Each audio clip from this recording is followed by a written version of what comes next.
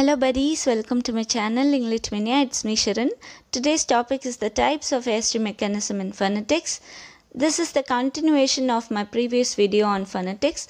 If you haven't watched that video yet, please watch it and continue this video.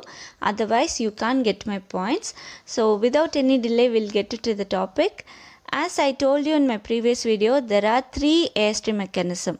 The first one is pulmonic airstream mechanism, and the second one is glottalic airstream mechanism, and the third one is velaric airstream mechanism. So see this image. These are the organs of speech. Okay. So in that case, we have lungs. Okay. After that, we have trachea. That is மூச்சுக்குழாய். After that, we have curved area. That is larynx. Kural valai. It also known as Adam's apple or the voice box.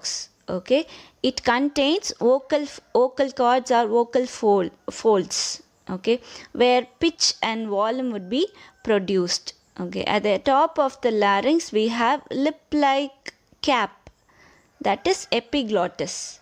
Okay, the main function of larynx and epiglottis is to block the windpipe when we eat, so that food will not be accidentally inhaled. அதாவது நம்ம சாப்பிட்றப்போ பேசக்கூடாதுன்னு சொல்லுவாங்க இல்லையா? ஏன் அப்படின்னா எப்பிக்ளாட்டஸ் நம்ம பேசுகிறப்போ open ஆகும். ஓகேவா? நம்ம அந்த டைமில் நம்ம சாப்பிட்டோன்னா இது ஃபுட் பைப், இது விண்ட் பைப். ஸோ விண்ட் பைப்புக்குள்ளே அந்த ஃபுட் போய் நமக்கு புறையிரும். ஓகேவா? அதுதான் நமக்கு சாப்பிட்றப்ப பேசக்கூடாதுன்னு சொல்லுவாங்க. ஓகேவா? Here we have the clear picture of organs of speech. So here we have larynx, and here it is vocal cord. Okay, and this area is epiglottis, and this is pharynx, and here we have nasal passage, and this is oral passage, and this is lower lip, lower front teeth. Okay, and tongue. Tongue is a main organ. So tip of the tongue, front of the tongue, back of the tongue, root of the tongue. Here we have upper lip, upper front teeth.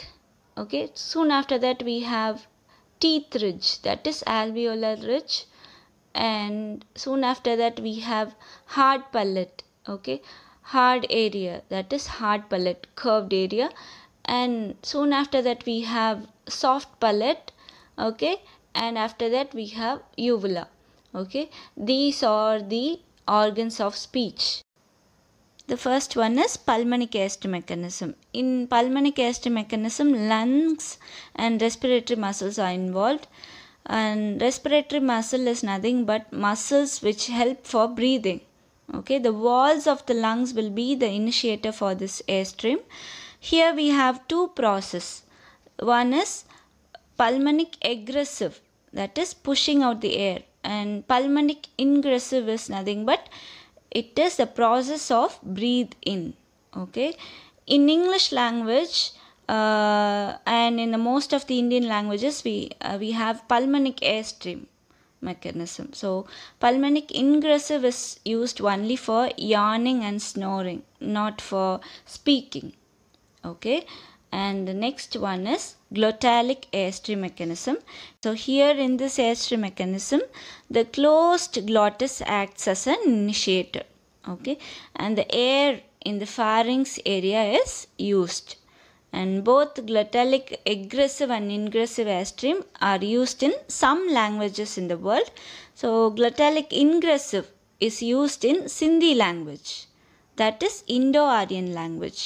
Okay, and the next thing is this is the image of glottis, and the last one is velaric airstream mechanism. In this airstream mechanism, back of the tongue is the initiator, and the air in the mouth is set in motion during the airstream mechanism.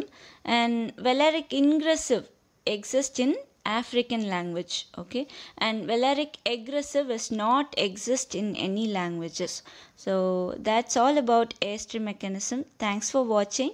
Subscribe my channel for more videos. So do like, do share, do learn, taste the fruit of English. Thank you.